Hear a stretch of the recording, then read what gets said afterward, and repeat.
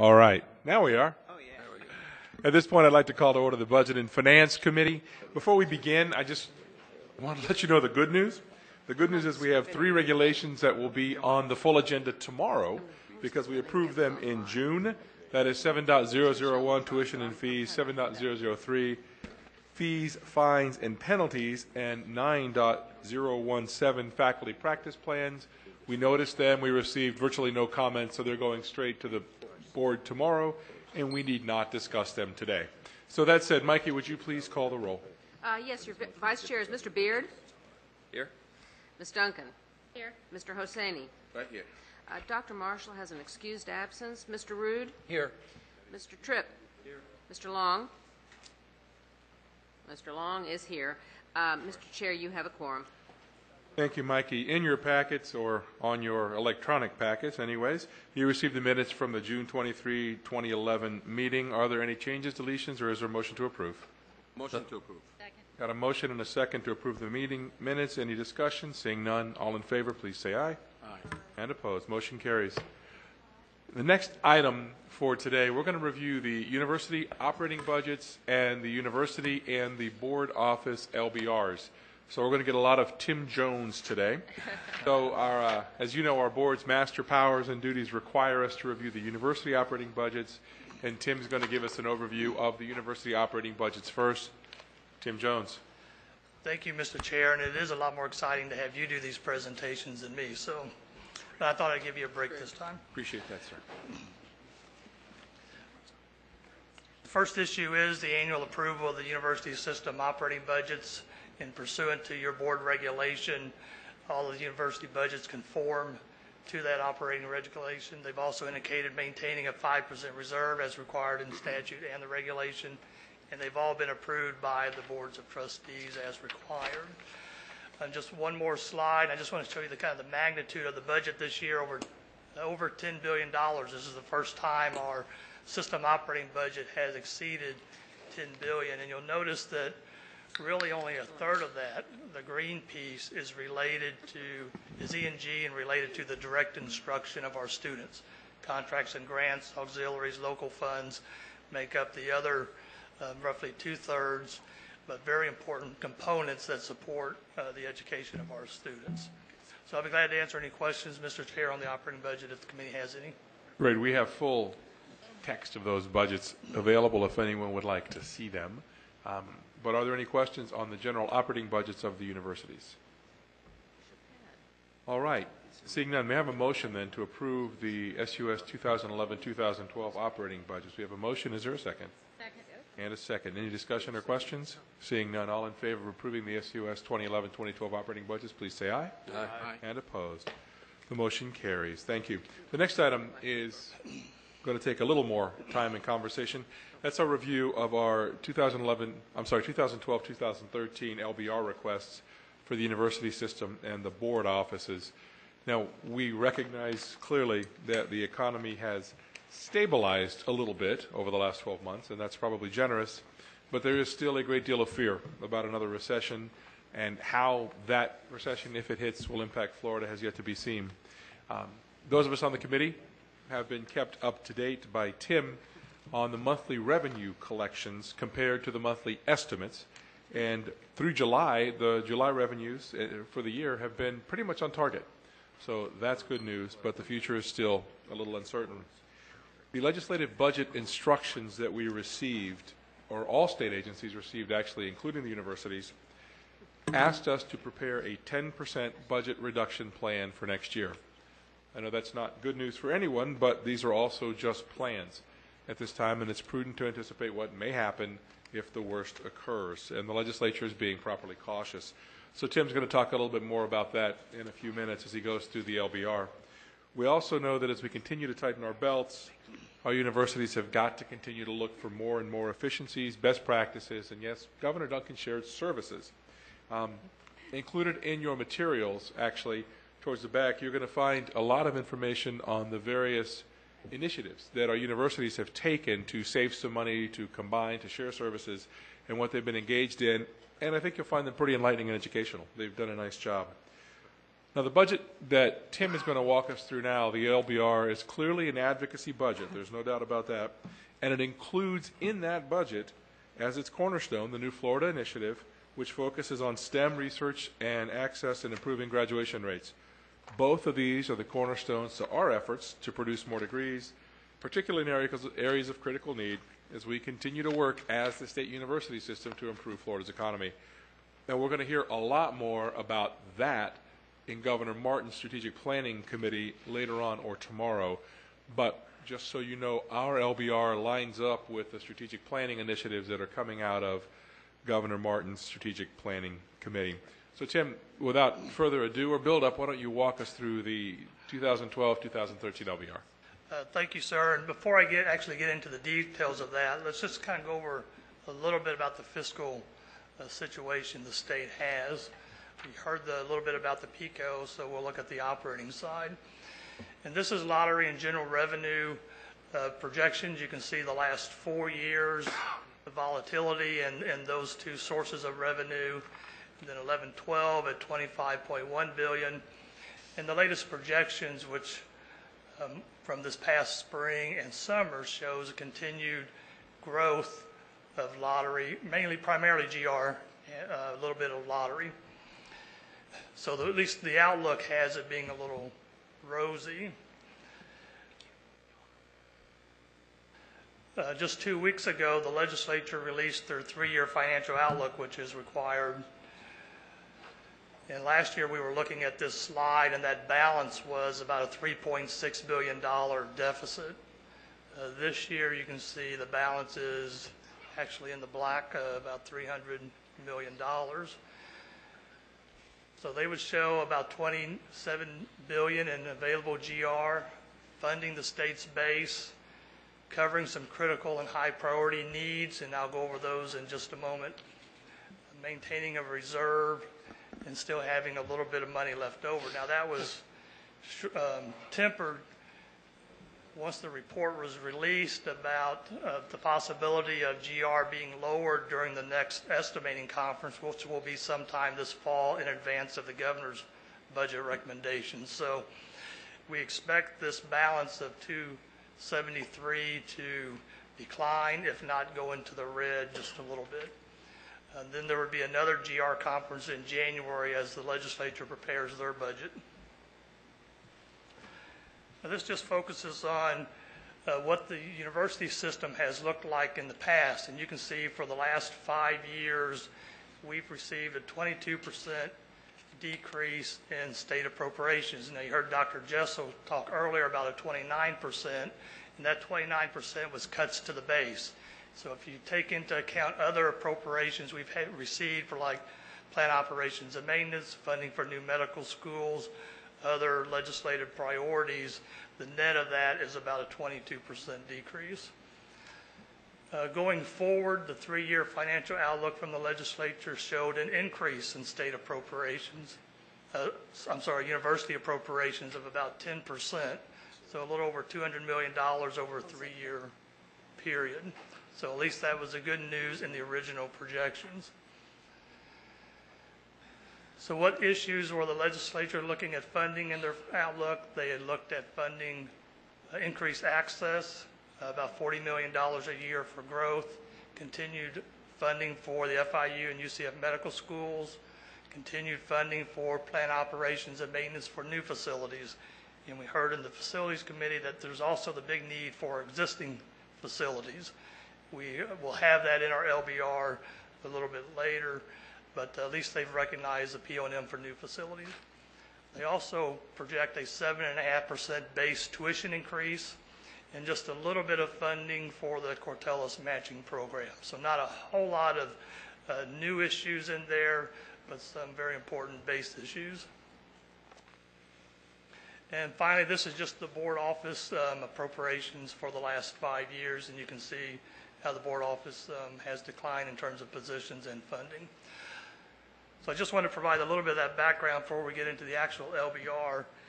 And I'll start off with this 10% reduction plans that the legislature required everybody to do. And you would see a 10% cut for the university system would be about $199 million. That would be in addition to the $730+ million that we have received in base cuts over the last few years. All the universities have submitted plans to our office. They'll continue to look at freezing positions, eliminating positions, additional reductions possibility in the student enrollments. We heard FSU come out with that last week as part of their presentation to their board of trustees. Consolidation of campuses. I think universities would look at all options if they were required to take another 10% reduction. This is just the highlight of the LBR request. You can see the E&G core budget is estimated to grow by 7.1% if our LBR was officially approved. If you add in our special units, IFAS, the health science centers, and our medical schools, overall a 6.6% increase. You look at some other areas that are funded within the university system, the Institute of Human Machine Cognition, major gifts, distance learning, it jumps to about 15%. So that big jump is really caused by the major gift request of $283 million. I just want to show a couple of slides. Even though the university's budgets have taken a big hit the last few years, you can see our headcount enrollment has continued to increase, and Dr. Jessel alluded to that as well. So we're continuing to provide access for students. Degree production has also continued to grow in STEM and in non-STEM areas, and even at the graduate degree level. So we're continuing to enroll students, we're continuing to produce degrees, even with the declining budgets that we've had. So what are some of our key LBR issues? And you'll recall during the work plan presentations back in June, universities presented what their needs were. And they tied those to various goals and metrics that they had, as well as the metrics that we have in our strategic plan. Now, we looked at all of those issues that were submitted, and we kind of put them in two buckets. We put STEM and research issues in one bucket, access, improving graduation rates, retention rates in another bucket. So that's going to be the focus of our LBRs, really those two key pieces. And what we're not bringing forward are individual university issues. There were many issues that had not come to the board for full deliberation yet, so we want to take a broader approach and ask for funding in these two areas, with the goal being if we received any appropriations from the legislature for them, we could first go back to their work plans, see what they had intended to do with them. If that was still the case, then determine what their accountability metrics would be to ensure success. And then we could bring those back to the board for approval before the funds were released to them for action. So the first area is STEM and research of $91 million. It's broken down into several smaller issues, and these are based on some of the information we had received from the universities. Our provost also met over the summer and identified 8 system-wide issues that they wanted to include. $10 million for world-class scholars, similar to the $10 million in New Florida funding we received last year. $2.1 million for the Small Business Development Center, and there is narrative in your packet on all of these. And so if someone has a question about any particular one, just let me know and we'll walk through it in a little more detail. Also, the Florida Institute of Oceanography of $1.2 million for continued really staff support for that organization. In the Professional Science Master's Program, $300,000 for a couple of staff to help coordinate that for the system, and that's been, the program's been before this board before. So then the second bucket is access and graduation rates. We have several universities who talk to you about wanting to grow, Florida Gulf Coast, University of North Florida, FIU, FAU. So we've included funding for access. Many universities wanted to improve the graduation rates by hiring additional faculty, improving their tracking systems. The VPs for the Council of Student Affairs have identified a need of $5 million for auxiliary learning aids for our disabled students, and that was moved forward through the provost and to the chancellor. as well as continued funding for FIU and UCF medical school implementation. This is an issue for New College that we've had in our budget for a number of years. It originally started out at $5.7 million. We've received the bulk of that, but it's been very difficult to receive that last $1.3 million.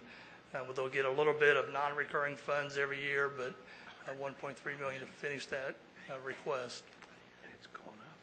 And finally, we have the Distance Learning Consortium, which works for all of our higher ed institutions on distance learning issues of $700,000. And finally, we have the Florida Critical Language Network. That's really a new initiative working on various foreign languages. A couple of staff people to help coordinate that for the system as well. Other key LBR issues, PO&M, you heard about this during the facilities meeting. This includes requests for new facilities as well as funding for existing facilities. Moffitt Cancer Center is looking to expand their research for their total cancer care operations. You're going to be hearing a presentation from Moffitt tomorrow during the full board. The Institute of Human and Machine Cognition, which operates a site in Ocala as well as Pensacola, wanting to expand their research, particularly in terms of areas of robotics for veterans, and they will be presenting tomorrow as well. And finally, the Major Gift Matching Endowment Program of almost $283 million. And when the Chancellor had his conference call with the Board of Trustee chairs last week, this came out as a very important issue for many of our trustee chairs, and it has, as well as it has been for this board. I just want to show the magnitude of this program, the successes it has had. Since it was created in the late 1970s as the Eminent Scholar Chair, then it was changed to the Major Gift Matching Program in 1985. Over 4,300 permanent endowments have been created for the system. Over about 327 chairs, and the rest have been endowments for scholarships, professorships, research initiatives, libraries. So it has created a lot of good base support for our institutions. Currently, we have $1.5 billion in those endowments.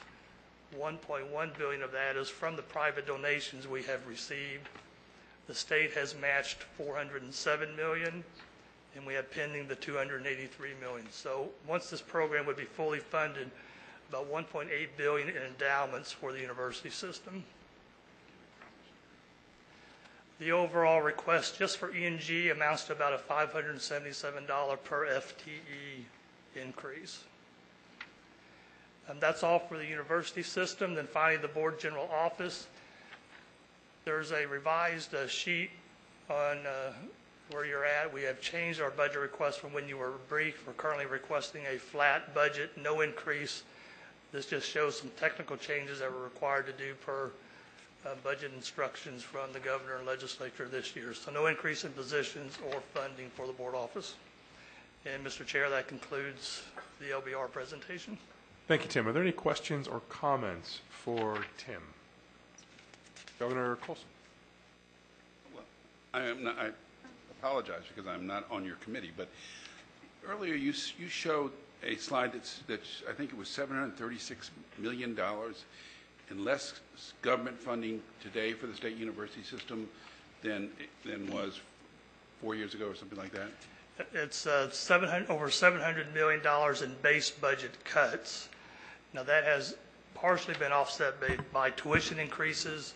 There's been other funding for specific initiatives such as medical schools or PO&M, but yes, over $700 million to the base. But is that a cumulative number, so it's $200 million a year times 4 years, or is that the base is $700 million less than it was? The base is $700 million less than what it was. And any idea how much tuition has generated to offset that $700 million loss? You can go back here. We'll go back to this slide right quick. And you can actually see it's been about $500 million. So the net? So right here you can see in 07-08 we were at $963 million, and we're currently at $1.5 billion. It's almost $500 million in tuition increases against $783 billion. And enrollment growth. Yes, it would be growth in students and tuition. Governor Duncan. Yes, Mr. Chair, one question that I have is that I do get the whole not trying to break out special projects, but there's one, considering the work that we've been doing with research and economic development that I'm particularly concerned about. It's the Mag Lab in Tallahassee. That application, as I understand it, just went in the last couple weeks, and it's really starting its review process with the decision being made in 2013. And there's, I guess, that was one of the requests. And with it being the only national lab we have in the state, and it employs like 350 people, 1,000 people come from all over the world. I was just there 2 weeks ago. I mean, it's a big deal in our research world here in the state. And I guess my concern is what I know of the application. I'm sure Provost Stokes could supplement what I'm saying here. Is that they are looking for a state commitment to the program, and that's a real important part of the criteria and the competition. And I'm just a little concerned by having it totally lumped in that we might be disadvantaging ourselves in that competition. So, Tim, clarify for me. Governor Duncan's concern, I think it's sort of $3 million Yes. line for the Mag Lab, is that it's lumped into the FSU budget. And I guess you're asking that it be carved out as a separate line in the FSU budget? Well, I don't know. I think it's in the general STEM area is probably where it would be in the way we've lumped the budget together. So it's not really showing up anywhere. It could, but I guess and one of the concerns is just knowing how the veto process has worked. You know, if we don't get it called out and then it doesn't show up as something we specifically approved and then it were to get funded by the legislature, we don't want it subject to a veto because it didn't go through our process. It's just this one's too high stakes to be taking chances with, I think. Tim, do you have any suggestions to assuage? That's entirely at the committee's prerogative. If you want to pull that out of the STEM and research line to have it separately identified for the Mag Lab, that can be done. Provost, is that what you're looking for from the university? Yes. Is there any objection to that from the committee? Would you like to make that in the form of a motion, Governor Duncan? We've got a motion from Governor Tripp and a second from Governor Duncan. Any additional discussion? Seeing none, we'll call a question on that motion. Please signify by saying aye. Aye. Or opposed. That carries. Thank you, Governor Duncan. Any other questions, concerns with regard to the LBR and or the board operating budget as it stands? Seeing none, then I will call the question. I'm going to need two motions, one for the LBR, one for the board operating budget. So all in favor of the 2011-2012 LBR request for the State University system, and please allow in your motion that the Chancellor can make whatever technical changes may be necessary as we move forward. Is there a motion to approve that motion from Governor Tripp? Second, Governor Duncan. Any discussion? If not, all in favor, please signify by saying aye. Aye. And opposed. The LBR for 2011-2012 carries. And now we need a motion for the 2011-2012 legislative budget request for the board office. Once again, if your motion would include some flexibility for the Chancellor to make whatever technical changes are necessary. Is there a motion? Motion Governor Tripp, seconded Governor Duncan. Any discussion? Seeing none, all in favor of that motion, please signify by saying aye. Aye. And opposed. The motion carries. Thank you, Tim. Thank you. If there's any additional questions or information wanted, all of this is up on our website. The data, the budgets, the backup is all there. I know we were all briefed, but it seemed like a pretty quick process to go through a couple $2 billion. But please, if you have any questions, take a look-see. Unfortunately, there's not a lot of flexibility. And because of that, and because we know that Governor Colson's committee is going to have their hands full in the legislature, I want to once again call on us as a board and as our universities to work together this session and try to push system priorities through the legislative process when and as we're up there with our relationships. This is a definitely high tide floats all boats scenario, and if we can help each other through this process, it's going to be very helpful. Finally, included in your packet and in the board in the meeting agenda was our committee's work plan for the next year and a half. You will notice our November meeting has the possibility of being interesting and lively, as we will review university market rate tuitions and any block tuition proposals that we may receive. All of those proposals are due in the board office September 28th. As soon as we get them, you will get them, and then we will talk about them at the November board meeting.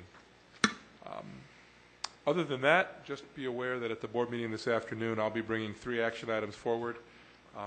First will be the 2011-2012 operating budgets we approved. Next will be the LBR we just approved and the board office budget we just approved, as well as those consent items that we talked about at the beginning of the meeting. Is there anything else for the good of the committee or the board? Mr. Chairman, I have a question. Absolutely, And, Governor Hussaini. We have about, 325,000 students totally, altogether, roughly. How many, anybody knows how many of them are a STEM program? I think we saw those numbers on a slide earlier. Those are the degrees. I'm trying to get the number of students on those degrees. See, I'm going to ask Tim a question that he doesn't know. Oh, no, he'll know the answer, Trying to Maureen. figure that out. I know someone Because he who knows may know. everything. And unlike me, he won't make up the answer. He'll actually. Yes. And then I have a quote that gets back to the math of it. So if we want to increase the number of STEM graduates, not degrees, let's say the degrees we have is enough of it, but if we plan, let's say that we want to increase the number of students we have in the current degrees in STEM, we want to increase what kind of costs are we looking? You know, it's much easier to get, let's say, a degree in history than getting a degree in a science.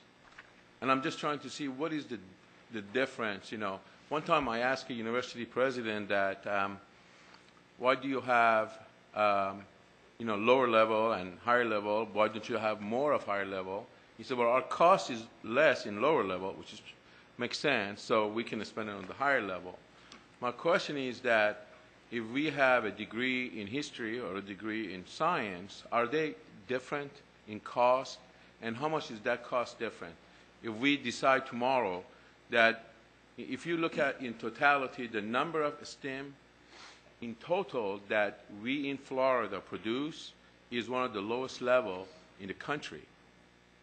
And my question is, what does it cost for us to increase that number, to get more students graduate at a STEM graduation? Mr. Chairman, if I might, maybe a good response might come from the universities on this one. The idea being that if we were successful in receiving that money and that money were distributed to the universities specifically for the purpose of exactly what you're talking about, Governor, which is to increase the pool of STEM students and ultimately the number who are graduating. Dr. Glover, is that okay with you? Yeah, absolutely. Mr. Chair? If I could, I'll just make one or two comments. I think they're in the direction you're searching for, but stop me if I'm getting off base. There have been some national studies on this. The most prominent one that comes to mind is called the Delaware Cost Study, which looks at the relative cost of education by discipline. So it compares the cost of education, for example, in history to the cost of education in engineering. I would characterize it as a broad brush study. There's lots of differences in there. But in fact, you know, the cost of science majors is usually associated with several things. One being the cost of laboratories, which number one requires certain facilities, and which number two you can't teach in large sections, both because you need individual instruction, but also because of safety reasons. I mean, you do not want 300 students milling around with dangerous chemicals in a laboratory. So that is one issue. A second issue is the faculty that you hire to teach science often themselves have their own requirements for laboratories, and the competitive market and the salary range is often different from the salary ranges, for example, in the humanities. So there are a number of factors that make the sciences in general more expensive, and the Delaware Cost Study is a good indication. I think, for example, if you compared business courses to engineering, I vaguely remember that there's a difference. There's like a factor of 13 difference between them. So the costs do vary significantly. So I'm sorry. In summary, I would say that if you want to increase the delivery of STEM degrees, and by that I mean laboratory-based STEM degrees as opposed to, for example, mathematics, the primary increased costs are going to be associated with laboratory facilities for both the students and the faculty salaries, and the fact that some things just must be done on an individual basis. Dr. Glover, can I just follow up on that? Certainly, Governor. I have let's say that at University of Florida, you have the highest number of graduates at STEM, and then it goes down. But if you look at national average, we're below the average by far. Do you make any conscious decision to say, a STEM degree is going to cost us more money? That means we're going to need more money. For that reason, we're going to offer less degree in STEM. No, in fact, quite the opposite. The University of Florida is driven really to keep on the frontiers of STEM for a variety of reasons that I could go into. And so, in fact, on your agenda at this board meeting is a request to grant a new degree, limited access status. It'll be in biomedical engineering. It's extremely expensive. We're putting resources into that. But we feel that this is incredibly important, not just for the university, but for the entire state of Florida, because we don't think that the state of Florida has appropriate capacity in this field at this point. So, we do what we can with the budget that we have available, but we are making every effort to work in the state's interest in developing STEM degrees. So let me ask the rest of the university presidents, is there ever, when you offer degrees, cost comes in your mind and he says, wait a minute, we can't offer STEM because it's going to cost us more money. And then when you put all of it together in totality, we are one of the lowest states in the country that offers STEM. And I like to hear there's university presidents that have a comment on that. Maury, I think there's a little bit of a chicken and egg thing. The student demand is a key issue. And so I think if we wanted to increase student demand to go into the STEM programs or the science programs, and again, there's exceptions. Med school is a different deal, but if you're looking at the engineering and some of the biology, chemistry, et cetera, what we would do was either differentiate tuition or set up scholarships to attract them into the programs. There is no question that they're more expensive to put on, but at a university, you sort of have the profit centers, some of the liberal arts degrees that you have the larger sections with the lower paid faculty that you make money on to shift and to subsidize other parts of the university. So I think Joe is right on the cost. There's no expense. There's a cost issue. But I think the primary driver in many places is the demand issue, the interest. Dr. Genshaw. The other component is a large research university. These are the areas you're going to find most of the NSF funding available. A lot of federal funding comes in through the STEM degrees, so that you weigh the opportunities that you would have moving into this area for grant writers and the kind of return that you get on that investment, which is sizable. Plus, you have corporate partners in these areas as well. I could just add a comment. If you think of universities and components of universities as prestige maximizing units, you won't go far wrong. There is a lot of prestige to be had in building top-flight STEM programs, so that drives us. There is no question that universities are large systems of cross-subsidy, so that the references earlier to some of the social science and humanities disciplines with large sections, no laboratories, they certainly generate revenues that can subsidize the STEM offerings. I would say there's no question that universities work to offer as many good, solid STEM offerings as we can. The real question that is the real factor that drives the production of degrees at this point is student demand. If we could find ways to bring more students who are properly qualified into the STEM disciplines, we would do it. And we would see a nice increase in degrees awarded in STEM disciplines that would follow that. Governor Tripp. That's exactly what I was going to say. The issue that I would like to know is what is the capacity that the universities have right now in the STEM, and how much do they need coming out of K through 12 to do that? My understanding has been for a few years that we may have more capacity than we have students.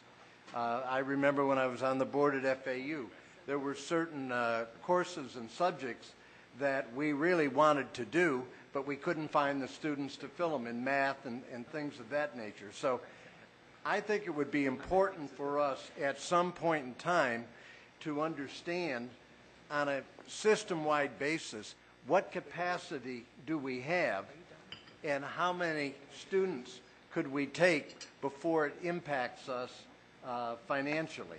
Now, I know there will be some level when we finally say we've got more students than we've got capacity, but I'm not sure that, Governor Hussaini, I'm not sure that's our issue at this point.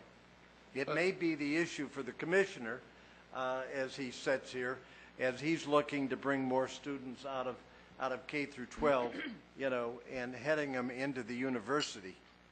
And so I'm sure he's having those conversations, but that's my view. And am I wrong on that? President Benz? Well, one of the things I wanted to add is that in our part of the state is workforce demand. We find that the economic drivers trying to get economic development folks, trying to get good companies to relocate or to grow in our part of the state need workers that are trained in some of the STEMs. Let's take software engineering, for example. And so what we're doing is we're looking at that, plus looking at the STEM disciplines that the colleges need in their faculty to ramp up their faculty. So the workforce demands are really driving us in identifying which STEMs we are going to invest in, which of the STEM fields. And there you've got workforce demand, and where you have workforce demand, you will have students to enroll in them. And to get it started, like someone else said, you need to have some student support to entice students in it. But the private sector will help you with that. And so for us, workforce demand is very important in which STEMs we choose to invest in. And right now, we're hiring like 30% of our arts and sciences faculty are in the STEM for that reason. Tim, so let me just, Tim, does that slide shed some light on the topic? Or? Well, this is going back to the original question. Jason had this data that shows fall enrollments in STEM areas for baccalaureate, masters, and doctorates. So I think it totals about 75,000 students pursuing a STEM degree in this fall of last year. President Ammons. Thank you, Mr. Chairman. This slide goes back to an issue that Governor Tripp just asked about. There is more capacity at the graduate level than at the undergraduate level. But let me tell you, because of the national need that we have for students and graduates who are trained in STEM areas, it is very, very important, Commissioner, that we have a supply of students who are coming through the pipeline from K-12 who can go into these areas. When you take a look at those enrollments, and I think those are enrollments, but by the time they get to maybe their fourth year there, maybe even their sophomore, junior year, because of the rigor that's required, some of those students are changing their majors. And the preparation coming from K through 12 is a tremendous factor for us. One of the things that Florida A&M does, because we're a national university, is that we are recruiting nationally. But we would like to see more students from the state of Florida in these STEM programs and being able to take some of the jobs that President Benz talked about that are here in the state of Florida, and we are trying to attract more and more high-tech firms to the state, and they're looking to us to produce that workforce. And so this is a critical topic for all of our institutions. But again, we want to get them through the baccalaureate degrees, get them to master's and doctoral degree programs with those degrees in hand. Thank you, Mr. President.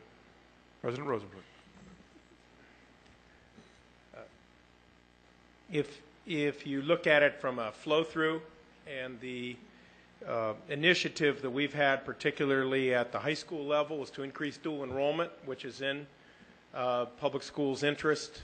We found it a huge bottleneck in being able to do STEM in dual enrollment is we don't have in our high schools laboratories that are going to be accredited by SACS, which means we can't teach those legitimate, we can't give those students who are really science-oriented and proficient college-level classes in our high schools because the laboratories are not there. As it relates to the institution, our institution, we are maxed out on labs as it relates to chemistry. We're teaching all day Saturday now, labs. We're getting ready to start biology, teaching all day Saturday, and probably we'll go to our laboratories teaching all day Sunday. But still, if we were to hire more faculty, they would not be interested in coming to any of our universities unless they had their own laboratory space. And we are, systematically shifting lab space to make sure it's most productively used, but we don't have the PICO funding at this point to build the labs that are going to attract the nationally competitive faculty who you would want to teach the students who you would subsequently be hiring. So it's, I think it varies by degree. We have a little bit of excess capacity still in engineering, not much, certainly not in chemistry. And biology, we'll address that innovatively, but if we were to hire more faculty, we would be bottlenecked there. We'd like to have them more high school students coming in, but the labs aren't there in the high school setting. Thanks, Mr. President. Governor Husseinian, as I pointed out in the budget presentation, we are very STEM heavy in this budget request as a goal for the system. Anything else? Any other thoughts or concerns? Thank you for that conversation. It was meaningful. Governor?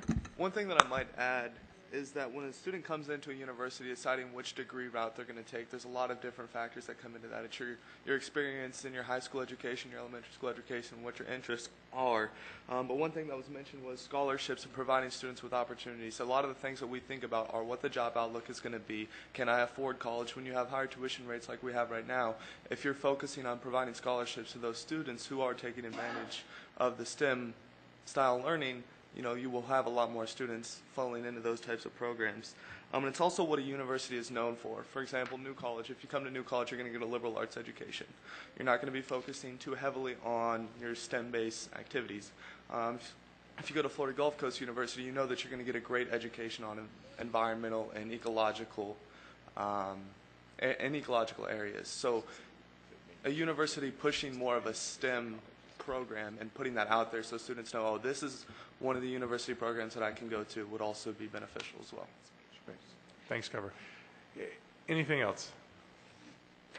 President Benz. Just one more thing. I wanted to say that we're working with the middle schools because that's usually where decisions are made. Do I really want to take another course in algebra or do I want to take a course in English?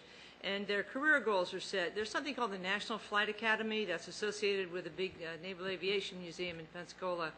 And it is taking middle schoolers and high schoolers in a practical application of an aircraft carrier where they do trig, do calculus, do all kinds of things at that level, but they're solving problems for a week or so. You could call it immersion.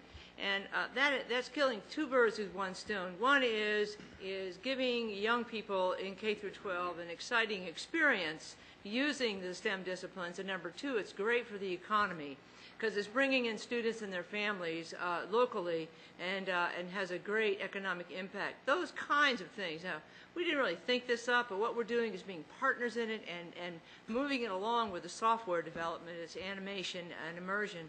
So I think that's also a way that we as universities can begin to encourage interest in the STEM in K through 12. Thank you, Madam President. Yes, I'm sorry. Well, Commissioner, it's all on you, it seems. Very good introduction. First of all, let me thank Madam Chair for the invitation, fellow board members. When I was Secretary of Education in Virginia, we spent several months with a Commission on Higher Education. A big focus on that was putting $100 million in new money on the table. A big chunk of that was focused on STEM education. You mentioned something very important, laboratory skills. There is someone on our commission named Joanne DeGeneiro. She is the president of the Center for Excellence in Education.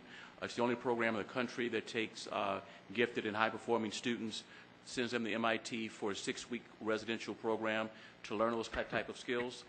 There's a national opening for that. Florida isn't one of the states. Coming here now, make sure that we are one of the states. So that's a real issue. Number two, we have to make sure that we also take a look at trying to encourage our schools of education to provide scholarships and to also attract more people in that area. Because if you can't get the teachers out of the schools of ed with that kind of training, you're going to have a challenge. We may have to focus more on arts and science as well. And third, we're frankly going to have to find more mid-career professionals to come in to teach who actually have experience in the subjects. They're ready, particularly those who are going through military and moving forward. And the last recommendation here in terms of mid-career is we've got to have an honest conversation about what aspect of STEM. Massachusetts is the only state in the country where they're focused on the E in STEM, where they're focusing on engineering at the elementary school level, much more on a conceptual standpoint. So great area for us to work in, and this will be a good time to have that conversation. Thank you, Commissioner, and welcome to the board. I know we'll be more formal a little bit later on in the day. Mr. Chairman, I have a question. Governor Husseini. More of the story is that in Florida, we graduate one of the lowest STEM graduates in the country. And I think that should be a concern of ours. There's a shortage of engineers today in this country. And what should we do, I mean, starting from K-12, how do we treat our students? How do we get, Chancellor is not here, I think it was Chancellor that was meeting with the group of executives in Orlando, and he said, how can we help you? And they said, give us some math graduates. There is definitely a need for engineers and math graduates and so on and so forth. And when we look at it in totality, the number of students we graduate in a STEM, specifically engineering, is what can we do to increase that and to be able to put them in the workforce quickly, instead of you get a degree and you don't have a job to go to. So I think you're right. I think it's something that should start from the beginning, go to college. From what I understand, many students register that they want to have a degree in math, and within 1 year, they change their degrees. It's not fun enough, it's difficult, it's tough, and they're out to some different degrees. So, thank you, Governor. If there's nothing else, our committee agenda is done. Is there a motion? So moved. Motion to adjourn the Budget and Finance Committee. I'll take no objection as a second. All in favor, please say aye. Aye. We stand adjourned. We'll be back.